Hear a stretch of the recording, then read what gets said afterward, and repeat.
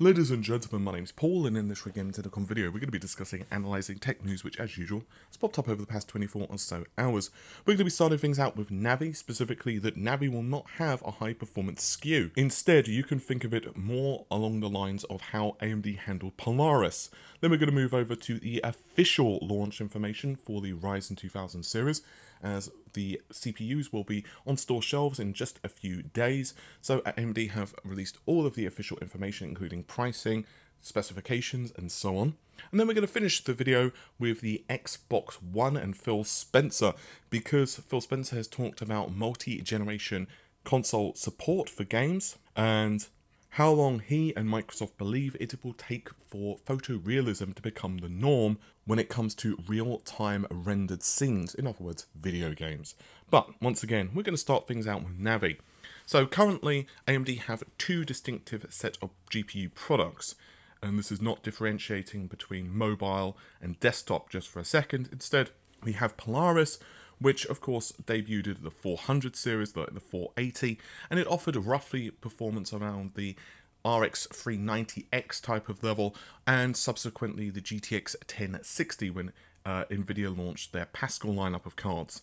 Then Vega launched a little bit later on, which was the successor to Polaris, and the Vega 56 and the 64s put out roughly the same levels of performance as the 1070 and the 1080 respectively from Nvidia. However, there is a new rumour going around the town, and that is that the next generation mainstream Navi GPU performance will offer performance around the levels of the 1080 or the Vega 64, but crucially, in terms of pricing, it's going to be much more in line with the RX 580. So what does this mean? Well, if these rumours are accurate, instead of increasing the performance drastically for the new line of SKUs, and of course having a price point to match, like let's say several $100s, instead AMD want to improve performance for the mainstream, but at a good price for customers. So these rumours originate from Fudzilla. Now, it's imperative to realise that we don't know too much about Navi. We do know it is of course the successor to Vega. Ultimately, AMD not having the equivalent of a new Titan, especially at launch, might disappoint some, but don't forget that most likely they will be fully embracing ray tracing. After all, they have gone out multiple times in PR statements and said that not only are they supporting Vulkan and ray tracing with open source technologies, but also that they're fully on board with Microsoft and their ray tracing technologies as well. Therefore, for folks who don't necessarily want to plonk down a whole bunch of money, it could keep Nvidia very honest in the mainstream segment. And once again, if they are supplying parts for the PlayStation 5 and the Xbox as well, AMD's GPU segment could be rather profitable. And assuming Navi is scalable, or there's another GPU that comes along shortly thereafter, it doesn't necessarily preclude AMD releasing a high performance part, let's say 6 months later. They might instead just try to bolster and really, I guess, stake down their offerings right now. I want to finish this segment off by just imparting that, once again, these are rumours. It's possible that in a couple of weeks' time, AMD could not only refute these, but they could also be saying, hey, you know, we're putting out a GPU that's going to absolutely crush the high-end performance segment, and it will have, let's say, HBM3 in it, or it could have GDDR6 in it. These are only rumours, so until AMD make an official announcement, or until much more information leaks and we get more solid information about their lineup, well, you get the idea. Next up, and once again sticking with AMD, and that is the second generation of Ryzen processors are primed and ready for the spotlight in the retail segment. In fact, they will hit full retail availability, on April 19th, but they are now available to pre-order in most retailers. So what do we have here? Well, at the high end, we have the 2700X. It boosts up to 4.3 gigahertz, and it will cost you a grand spiffy total of $330 US, which is not too bad considering the levels of performance on offer. I won't go through all the specifications because we've discussed them ad nauseum, but once again, 16 threads, 8 cores, 4.35 gigahertz, assuming it's boosting all the way, it has a base clock of 3.7 gigahertz. and of course is built on the 12nm process. Then we have the 2700, which is slightly cheaper at $300 US. Slight note, if you're going to ask me which of these is the better option, there is the TDP difference. So you have 65 versus 105, that's for the 2700 and the X respectively. But what this means in real world overclocking scenarios, we don't know.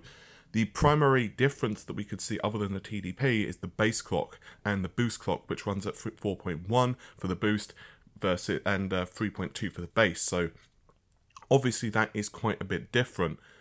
If you're considering buying one of these CPUs and you can wait a couple of days, personally I would do so and just wait and see how they overclock, because let's say with the 1700 and the 1700X there wasn't that much of a difference, and even the 1600 and the 1600X, oftentimes the CPU clock speed when overclocked with a decent cooler, not too much of a difference at all. Just for also clarification, there is no Ryzen 5s which have 4 cores, no Ryzen 3s which have 4 cores. Instead, we are looking at only 12-thread CPUs here. So there is nothing lower than the 2600 launched. The 2600, just for clarification's sake, has 12 threads, 6 cores, 3.9 GHz for the boost, and it is going to retail at a really nice price, actually $200 US. The X variant, once again, 12 and 6 for the thread and core count respectively, but it does have a much higher clock speed. It runs at 4.25 GHz for the boost clock and 3.6 GHz for the base clock, which is about 300 MHz faster for the boost and about 200 MHz faster for the base. Once again, if you are considering one of these parts, I would highly suggest, if you're unfamiliar with what I'm going to tell you by now, I would highly suggest you just wait a couple of days, unless you're really sure that you just want to get like the 2700X, just wait a couple of days and see how well they overclock. These do of course run on the X300 series motherboards, but in doing so you do lose a couple of features. Namely, PCIe bandwidth will be lower, which could be of interest if you're going to be running, let's say, multiple graphics cards.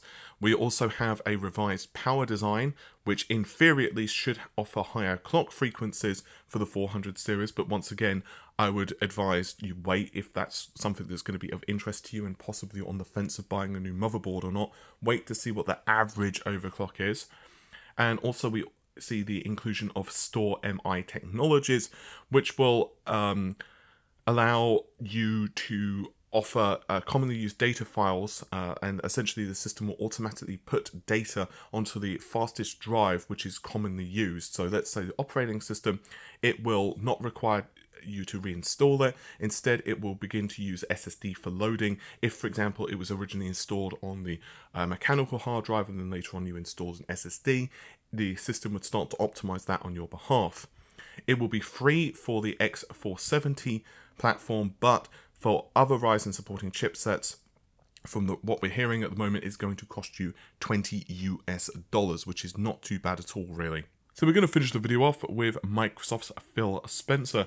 Specifically, he was asked numerous questions, like what the future plans would be when it comes to multi-generation support of consoles and software, how long it would take for photorealism to become the normal in games, and a few other bits and bobs as well. So, starting things out with multiple console generations and support for games. He said that he believes that in a future where you have so many big games that have huge playing communities behind them, a future where you fragment that community via hardware feels like a challenge. He says that, I believe we can learn a lot from PC here. GPUs are supported until a point where there aren't enough players/buyers to make that platform viable for developers. It should be about the players and where they want to play, end quote. It's a very interesting notion, actually. Let's say, for the sake of argument, you own a GTX 970 right now.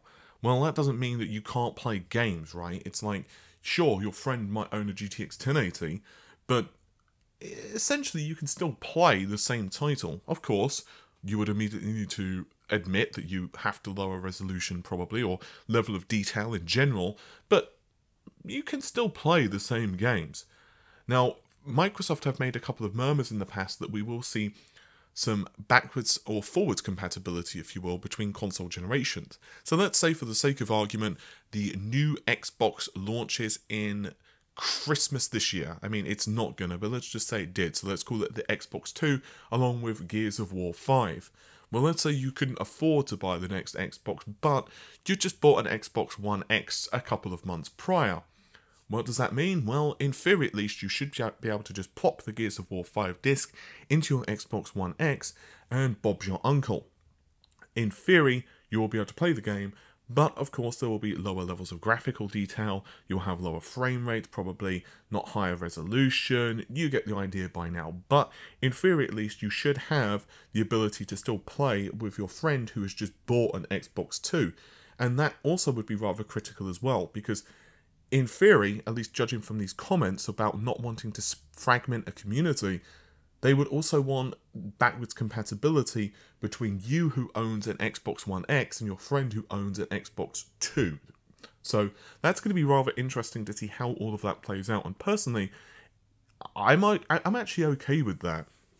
I mean, Microsoft have been really jumping on the backwards compatibility bandwagon for a number of months now, and we often see headlines, of course, of how they've got a new game running on the Xbox One. It's been Xbox One X enhanced, or Microsoft have added yet more games for the original Xbox compatibility, or even the Xbox 360 compatibility. And you know what? I'm actually okay with that. I do feel that Microsoft need to work on other things, and you know what they are as well as I do, like exclusives. But overall, I think if they continue like this with the roadmap and making things a lot more ecosystem driven, which really, to be honest, if you look at how the company are handling things as a whole, not even just gaming, like their services division, you can certainly see that's how Microsoft really want to lure customers in. They don't want people to just be wham bam thank you ma'am. They want them to be repeat. They want you to feel that you can access your library of games forever and a day, because ultimately that means that they, as a company, know that you will come back repeatedly, month after month, year after year. It also makes you less tempted, let's say if you've got an Xbox One X, to then jump over to the PlayStation. Now, it doesn't preclude you, of course, buying the PlayStation 5, but it also does encourage you to buy the next Xbox, because you know that you've got that forward and backwards compatibility, which of course is extremely important. So, what about photorealism? Well, this was another tweet that Phil Spencer answered, and he believes that it's going to take about 10 years before it's possible for photorealistic graphics to be, I wouldn't exactly say 100% indistinguishable, but pretty close to real life. He said, and I quote, "Yeah, 10 years is pretty reasonable. There are scenes today where the average viewer would be hard-pressed to differentiate. Animation and lighting are still a ways off from real-time realism in a scene, in my view."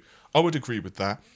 It's slight, funny story time, but back in the days of the PlayStation 2, this is particularly the first couple of years, games definitely looked a lot better. Textures were noticeably improved. Resolution, of course, saw a large bump. Geometry detail definitely saw a large bump. But there was a conversation that my friend Stephen and I would have quite often. I knew a lot less about graphics technology at the time, so I'm going to keep things in the verbiage that we were using back then. But we just said, you know what, the characters just look shiny. They don't look realistic. There were some impressive textures and impressive lighting later on, and shadows certainly start to improve in detail, but especially early on, certain games just looked very shiny. They didn't look like light would fall exactly, well, even slightly close to realistic. Fast forward to now, of course, and we've got some really impressive technology. We've got ambient occlusion, screen space, and all these other cool technologies, but it's still not quite right. And animation, in certain instances as well, can just look a little bit janky. It stares, until even the last couple of years, have been noticeably a problem. Especially if you start to do the waggle thing with your character, going backwards and forwards, it doesn't look quite right. But I will say that ray tracing in particular to me is rather of interest, because in theory it allows the system to much more closely approximate how light would actually interact in real time. And of course this is ultimately a limitation of raster technology, and this unfortunately is going to be something that is going to take a lot of GPU performance, and therefore traditional raster techniques are going nowhere fast. We're going to have those remaining in place for some time, but just like Microsoft was saying regarding ray tracing, it's probable that we're going to have ray tracing kind of be interspersed with traditional rasterization techniques. But if you want to know more about that, you can check out how ray tracing works on the channel. I have, of course, put out a video regarding that. With all of that said, hopefully you've enjoyed the video. I'll see you soon. Take care. Bye for now.